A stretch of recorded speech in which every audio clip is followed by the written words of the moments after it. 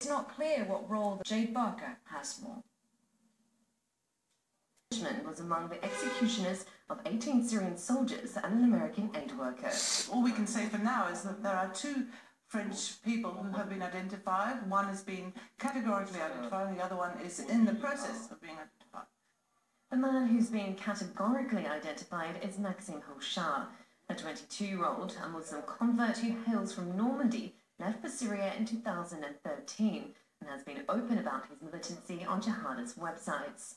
Speaking during a visit to Australia, Hollande warned of the brainwashing carried out by terrorist groups on foreign nationals, a message reiterated by his Australian counterpart Tony Abbott, who called for more vigilance.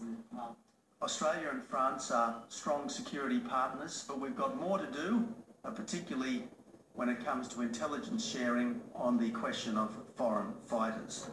Both countries are part of the coalition carrying out airstrikes on Islamic State militants in Syria and Iraq. Despite toughened anti-terrorism laws, hundreds of French and Australian citizens are known to be fighting alongside jihadists.